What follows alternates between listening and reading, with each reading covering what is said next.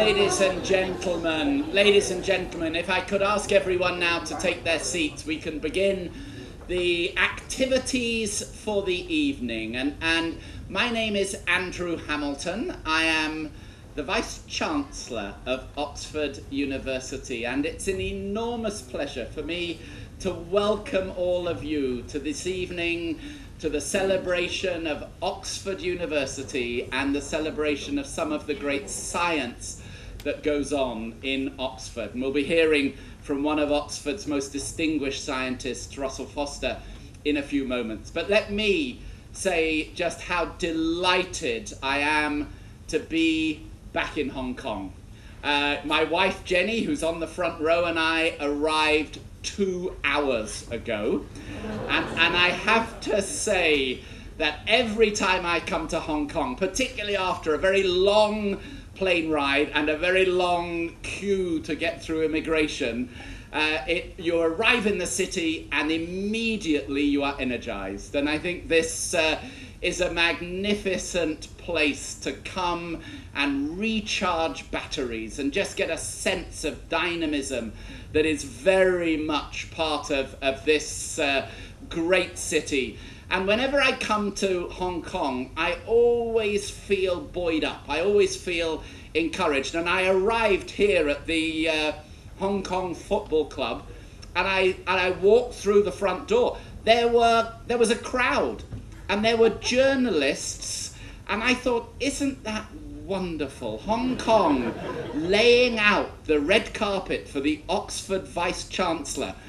And then this gentleman, who's I think 7 feet 6 inches tall, Yao Ming, followed me in, and I suddenly realized that the reception committee was not for me. However, all of you are here for the same reason that I am here, which is your love of Oxford University and the many things that Oxford University has brought to you in your lives and your careers. And it's just wonderful. Whoa. It's wonderful to see such a large group of alumni here. Again, as I said, celebrating Oxford University.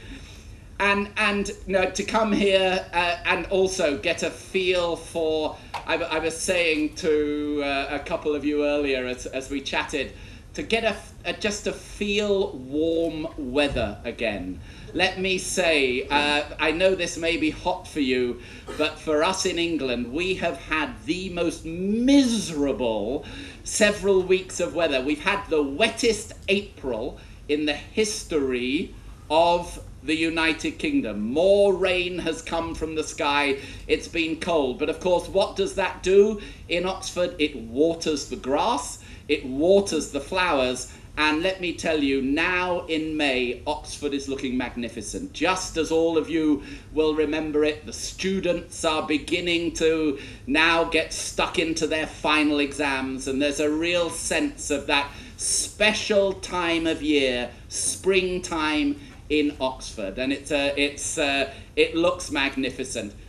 It's wonderful to be here and to see, as I said, such a collection and such a large number of alumni.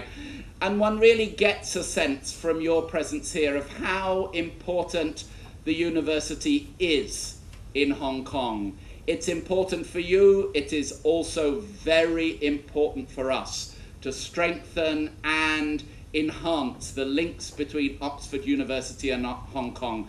And I'm delighted that here this evening we have present a number of people playing these very important roles. I want to first of all single out Jeremy Woodall. And Jeremy, if he'd just raise his hand, of course you know Jeremy is the Director of Development for Asia, but of course is also the head of the Oxford China office based here in Hong Kong. Hong Kong is so important for us that we've decided we must have a permanent presence of the university on the ground. But of course, that goes into many different areas of university activity. We have also just recently established a part of the technology transfer arm of Oxford University called ISIS, and we now have ISIS Enterprise Asia, an office here in Hong Kong, and David Baghurst, the head of ISIS Development. Where's David? There's David, and he is bringing the experience of Oxford's technology transfer, bringing Oxford scientific and medical developments here to Hong Kong. What other aspects of Oxford do we have very strong, very firmly on the ground here? Of course, Oxford University Press. And I was delighted last year to celebrate the 50th anniversary of Oxford University Press in China and here in Hong Kong. And I'm delighted that Ben Mack, where's Ben, the Deputy Regional Director, right at the back there. Ben has already ensured that Oxford University Press will have a significant part of my time in Hong Kong, because tomorrow afternoon I will be reading a story to about 26-year-olds, one of Oxford University Press's reading stories, and I suspect they will be every bit as challenging as Oxford undergraduates. So I'm looking forward to that. Let me also highlight another very important part of our activities in Hong Kong. That is, of course, student recruitment. And I'm delighted to recognize Sophie Herden. Where's Sophie? Is Sophie here? There she is, right at the back. Sophie Herden, and Sophie is the Student Recruitment Officer for undergraduate admissions, doing something that you all know is very important, which is encouraging the best and the brightest of Hong Kong and mainland China students to think about Oxford University for their studies.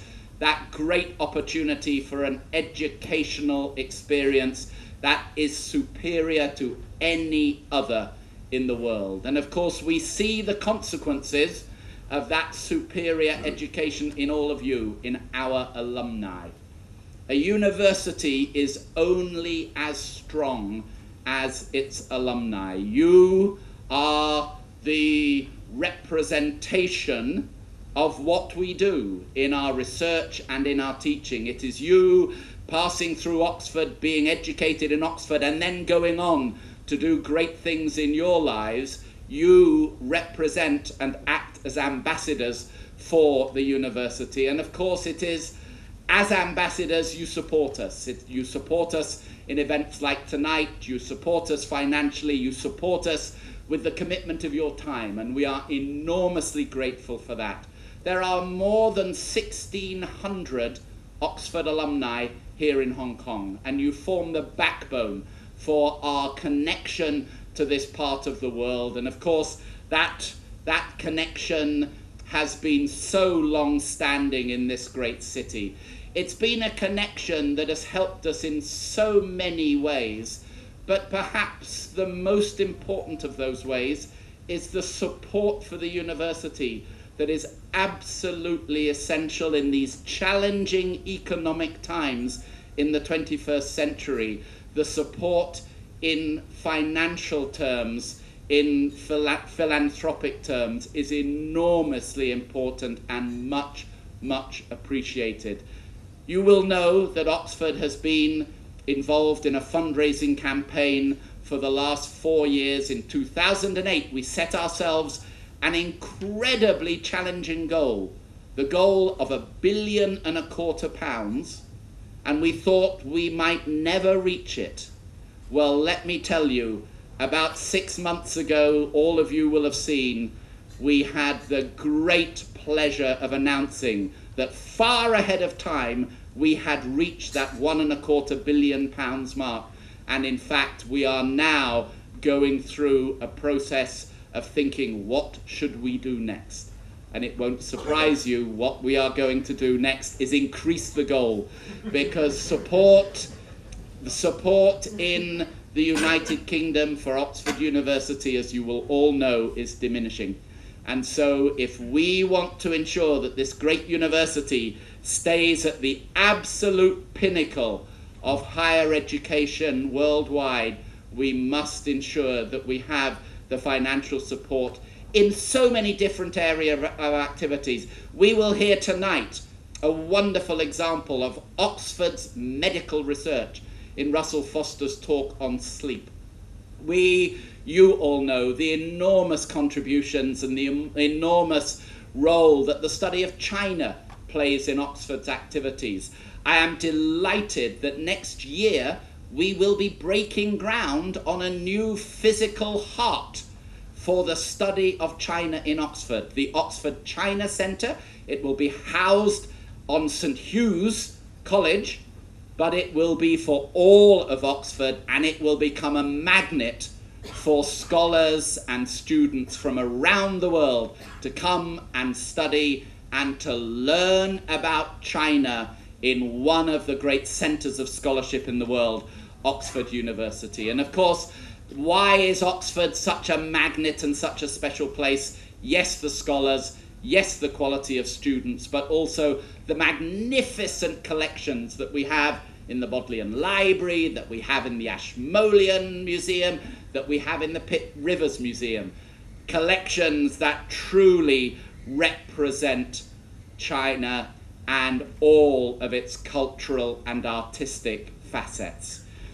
Let me, I mentioned alumni, I mentioned the importance of alumni to Oxford. Well, let me single out a critical part of our alumni structure, and in Hong Kong that is represented by the Oxbridge Society of Hong Kong, the Oxford and Cambridge Society. As an Oxford Vice-Chancellor who was educated at Cambridge, it's a particular pleasure for me to welcome Jonathan Hoy, and Jonathan is the newly elected president of the Oxbridge Hong Kong Society. He's a Brasenose alumnus, and after today's lecture he will be handling the question and answer.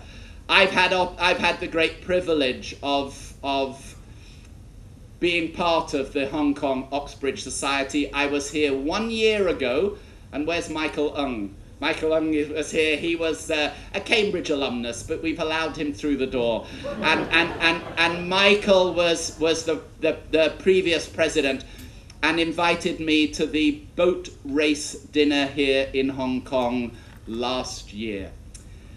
This year, you all know what happened in the boat race. This year, I had the privilege of attending another boat race dinner, not in Hong Kong. I was in New York about a month ago and attended the boat race dinner there. For me, to be 1 year in Hong Kong, 1 year in New York, who knows where I will be next year for the boat race dinner, but I will be somewhere, and it reinforces to us what a worldwide presence Oxford University and, yes, Cambridge University have throughout the world. And if I may just say one word about what happened in this year's boat race, all of you know what an incredibly unfortunate and disappointing day it was for both Oxford and Cambridge. It was, I feel, and I'll say it in all seriousness, that demonstrator, that head in the water, it was an assault on achievement. It was an assault on excellence. Those 17 young men and 1 woman, because the Oxford Cox was a woman, they had trained and dedicated themselves for months in the way that all of you and all the scholars and students in Oxford dedicate themselves to their work, their academic work. Those young rowers had dedicated themselves to the pinnacle of achievement. And so for me, that event, that demonstrator, was assaulting the very heart of what Oxford University represents. That is excellence in all of its guises. And so if I can, before introducing Russell, just finish on what for me is a very, very, very serious note. And I think it's something all of you will join with me. That is to ensure that in this modern day, when there are assaults from lone demonstrators and sometimes from politicians as well, against excellence, against the benefit and the importance of achievement and commitment, that we rebuff it, that we repel it, and that we go on, as those Oxford rowers did, even with only 7 oars, they still kept going as if they had a chance. And so for me, they were very symbolic of what is important about Oxford University and what we do. And this evening, we have a wonderful other example of that, and it's an enormous pleasure for me to introduce Professor Russell Foster. His presentation tonight is part of the lecture series that we've called the Oxford Academics in China, bringing leading academics to you, so that you can hear about the great cutting-edge work that is going on. We've had talks in the past here in Hong Kong on politics from Nairi Wood, on nuclear renaissance from Roger Cashmore, even on Rasputin from Michael Nicholson, as some of you will know. It gives you an example of the breadth of scholarship that goes on in Oxford. And tonight we will hear from Professor Russell Foster. He's the chair of the Circadian Neuroscience and head of the Nuffield Laboratory of Ophthalmology at Oxford. The Centre for Sleep and Circadian Neuroscience that Russell heads has just received one of the most prestigious grants and financial awards from the Wellcome Trust, literally 2 weeks ago, I think it was, Russell. So he's still feeling very happy and buoyed by that event. He represents the very best that Oxford has to offer. He will be talking today about sleep. His title is Pillow Talk, the Biology of Sleep. I'm delighted that after the event, he will also be signing his new book, which is Sleep, a Very Short Introduction, published by, of course, Oxford University Press. And Russell, it's a great pleasure to welcome you to the stage. Russell.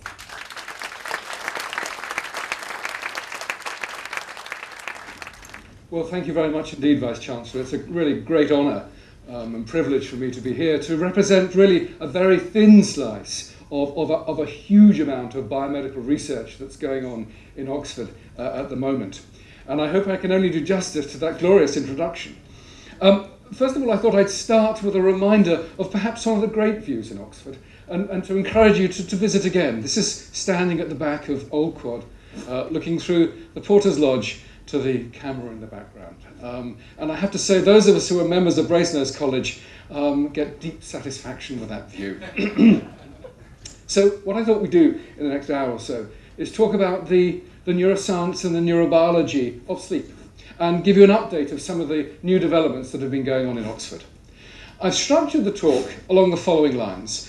There'll be a sort of a brief introduction, the importance of time, and then talk about the brain and the body clock, this internal representation of the day, ticking away, producing a 24-hour oscillation that is regulating very many aspects of our physiology and behaviour. But there's a lot more to sleep than the body clock, as you'll see in the next section, which is how sleep is generated. And our understanding of the neuroscience of sleep has increased enormously. And one of the key bits of understanding has been what happens when sleep and circadian rhythms are disrupted.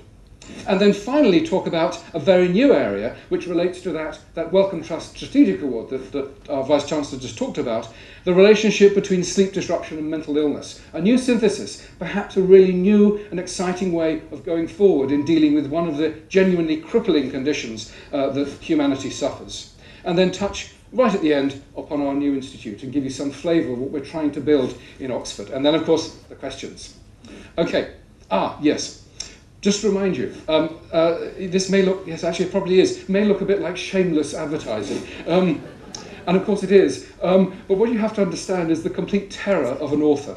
Because what happens is you go into a bookshop and you see great mounds of your book. There it is. And then you get close and you sort of smile, and then the smile is wiped off your face as you see they've all been reduced to 50 cents. The serious note is that actually much of what I'll discuss will be contained within this wonderful production by Oxford University Press, and it was great fun working with him. It was I've published 3 books now, and this was by far the best fun. Okay, let's kick off with the introduction. And these 24-hour body clocks, often called circadian rhythms, rhythms of about a day. And these circadian rhythms and sleep processes have captured the popular imagination extraordinarily. Over the past 10 years, you can't really open a magazine or some sort of television article or something without becoming aware of body clocks and sleep. Now, I have to say, this is not entirely helpful some of the time. And I thought I'd just, right at the beginning, share you an example of one of the painful experiences. This was an article in the Daily Mirror. Now, some of you may remember the Daily Mirror, and I worked jolly hard with this young lady here, Beth Gibbon, and I was fairly comfortable with statements like, natural rhythms rule our bodies and dictate the best times for a range of activities, and here's our countdown. I was far less comfortable with 10 a.m., have a bikini wax, or anything, or an injection, or a visit to the dentist, basically anything with an ouch factor. Pain intensity is at its lowest between 8 and 10 a.m., says Professor Russell Foster. It's not entirely clear why, but it's probably because pain receptors aren't as alert as they are later in the day. Now, I promise you I never said that. And I certainly never said 6:30 p.m. heralds the start of 2.5 hours of sex and booze. So, if you're feeling a bit frisky in about 25 minutes, you know what's going on. But of course, what this alludes to is some truly extraordinary biology. If we look at rhythmic changes in human physiology, as illustrated down here in the middle of the day and the middle of the night, we see that physiology is remarkably dynamic. It's constantly being adjusted over the 24-hour day. So, for example, hormones like melatonin, we may want to discuss melatonin when we finished, absolutely no release at all during the day, but in anticipation of dark and rest, melatonin levels will rise. And in anticipation of waking and the end of sleep, melatonin levels will collapse. Core body temperature, in anticipation of activity, core body temperature, metabolic rate is increased. And it peaks actually at around about 6 to 8 o'clock in the evening.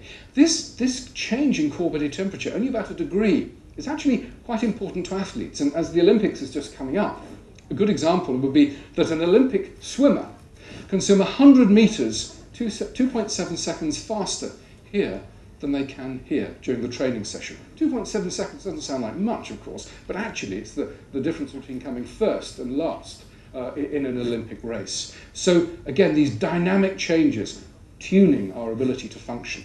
Alertness and performance, low point in cognitive performance around about 4 to 6 o'clock in the morning.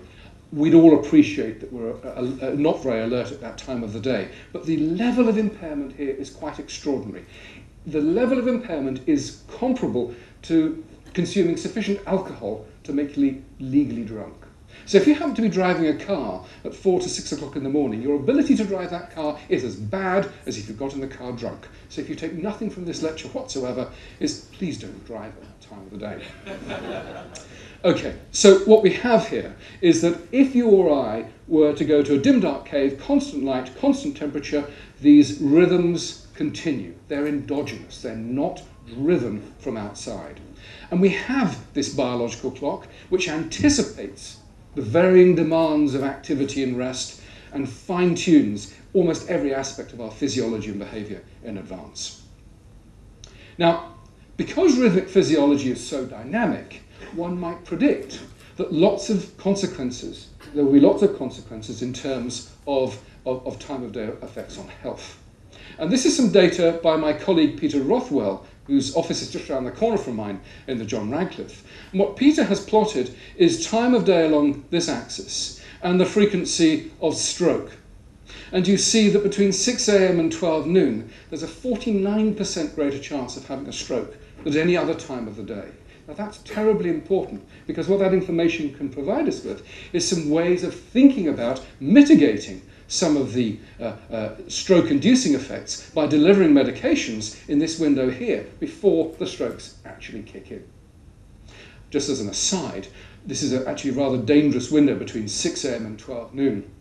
There's in fact there's a 29% greater chance of dying naturally between 6 a.m. and 12 noon than any other time of the day. So tomorrow, when you look at your wristwatch and it's just past 12, you think, phew, I've survived the most dangerous part of the day. Timing of drug deliveries in humans is also turning out to be critically important. And I don't have time. In fact, I've been chatting to school children and the business community, and I did spend a bit more time on this. But just to give you one early illustration of the impact of time of delivery of drugs. This was in childhood leukemia, and it's an old study by Rivard and colleagues, not done in Oxford.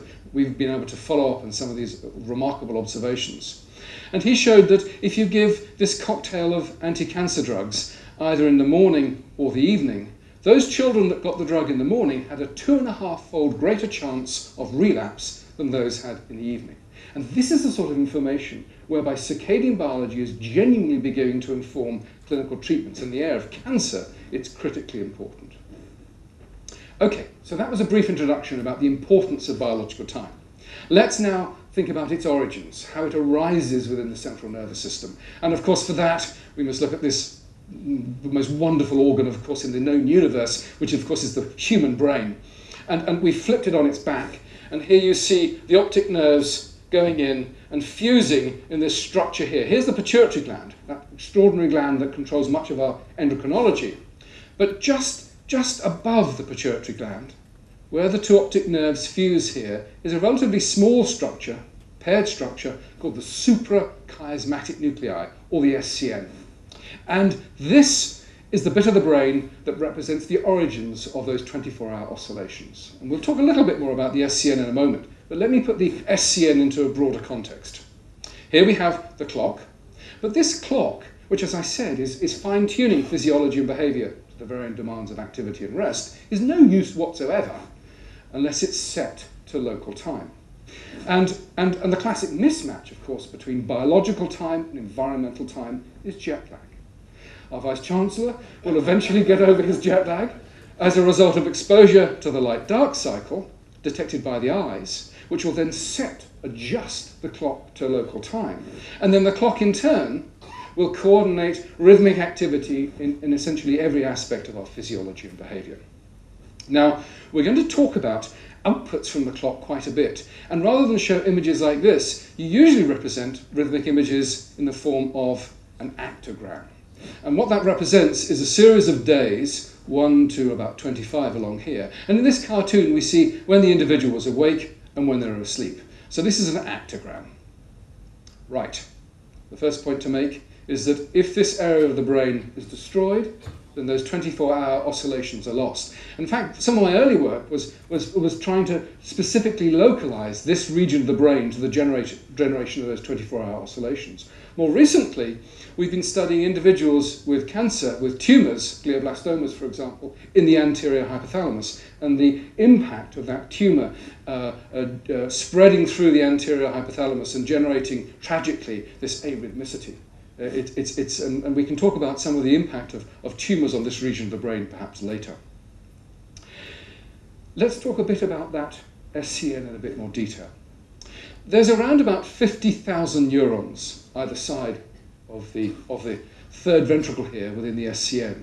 And what's turned out to be truly remarkable is that you can isolate one of those neurons and you can study it in a dish. You can stick an electrode in it and you'll see that the single neuron will generate 24-hour oscillations. So this clock within is not the product of a network of lots and lots of neurons interacting, but it's actually the product of a subcellular molecular mechanism. And one of the great, I think, achievements in fundamental science, neuroscience, over the past 15 to 20 years has been an understanding of how that 24-hour oscillation actually exists.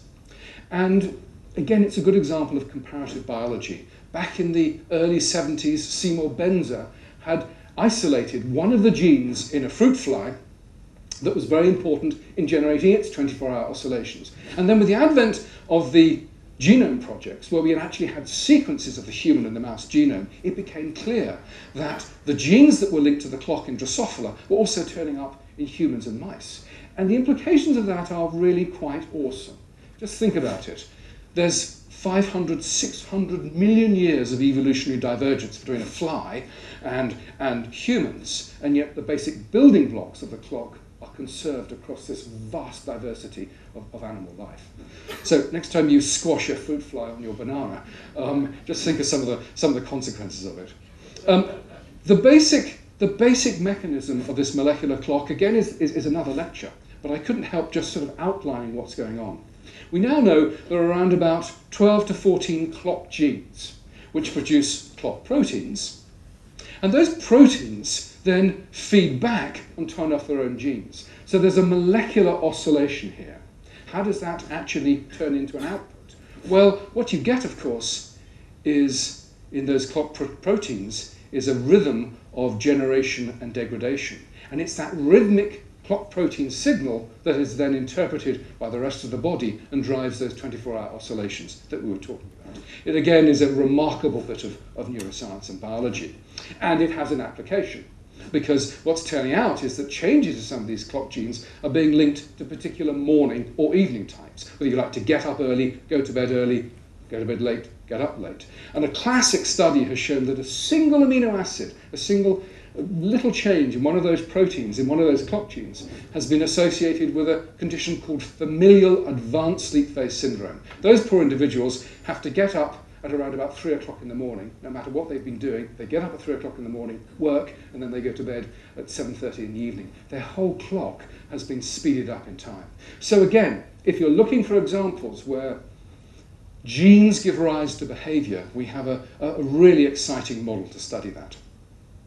Okay, the eye regulating the clock, producing rhythmic outputs. Let's now look at the eye in some detail. The first point to make is that if you have no eyes, then your ability to regulate your clock is gone completely. Now, some of you may remember about 15 years ago, there was a lot of bloody nonsense about shining night light behind the knee. Do you remember this? Shining light behind the knee, you could shift the body clock. Oh, it was just awful. So glad you've forgotten it, because it was deeply frustrating. We were in the early days of trying to understand how the eye was regulating the clock, and we sent a grant off to the Wellcome Trust, got great reviews, and this wretched paper came out, Light Behind the Knee, in Science, and the reviews came back saying, well, what's Foster looking for, mechanisms whereby the eye regulates the clock? Well, we know it's light behind the knee, and I didn't get my grant. However, I wasn't bitter. The point is, if you have no eyes, then your ability to align physiology to the light-dark cycle is gone. And in the case of humans, our body clock is a bit longer than 24 hours. And you'll see that what would happen is that we would get up later and later and later and later each day. All right, so how does the eye do this? Now, we're going back to our sort of A-level biology books and a picture of the eye. And this is the retina. And the retina is a multi-layered set of neurons. And here are the photoreceptors, the rods and the cones. And this is the inner part of the retina, the first stage of visual processing by the horizontal, the bipolar, and the amacrine cells occurs here. They collectively send a signal to the ganglion cells, which then fire off their projections via these axons to the optic nerve. So the optic nerve is made up of a great bundle of fibers from these cells here. Now, we were very curious about how the eye was capable of managing to regulate the clock, because if you compare the differences in processing sensory information between the visual system and the body clock, they're fundamentally different. So, of course, the visual system captures light from a specific region in space. So I look at that candle, it maps very precisely to a part of the retina and then to the visual cortex. The clock doesn't work like that. What it's doing is grabbing light from the entire environmental scene. It's sort of a general brightness detector. And of course, the ability to do this and this is very, very different. The second is that the clock is really insensitive to dim light. It needs a lot of light to adjust that clock, whereas of course the visual system is ultra sensitive. So light, which you can comfortably read by, will not shift the clock. The clock needs a lot of exposure to light. It needs minutes, whereas of course the visual system to work has to grab light and then sort of forget it's seen it in a fraction of a second. And then finally, the clock counts light over very long periods of time. You can give the same number of photons over 45 minutes or squeezed into a few minutes, and the clock interprets that as the same signal. Whereas, of course, the visual system has this incredibly short millisecond integration time, and right from the early days, these differences puzzled me profoundly. I couldn't understand how the visual system could actually extract brightness and therefore time of day information from the environment. So our first approach was to use, and this is back in the early 90s, mutant mice, mice in which the rods and cones had largely degenerated. These animals were visually blind. And in fact, many of the models we used were models for human blindness, and we'll touch on that in a moment. And what we did was then take these mice that were visually blind, they had their eyes of course, but their rods and cones were degenerate, and we popped them into a running wheel. And the great thing again about circadian biology is that you have very clear assays. So what you do is you pop the mouse into a running wheel, and under a light-dark cycle you see the animal, of course it's nocturnal, runs beautifully at night.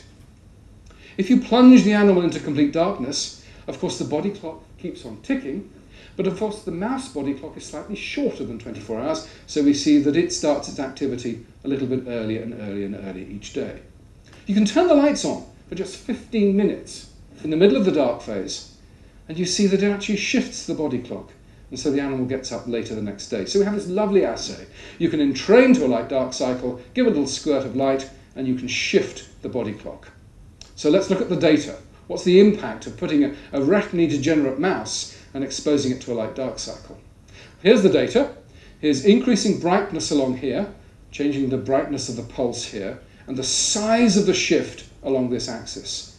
Normal animal, 1 copy of the defective gene, 2 copies of the defective gene, and to our complete astonishment is that when you overlay the 3 intensity response curves, this animal that is visually blind has a response in terms of its clock which is statistically indistinguishable from an animal with a perfectly normal set of rods and cones.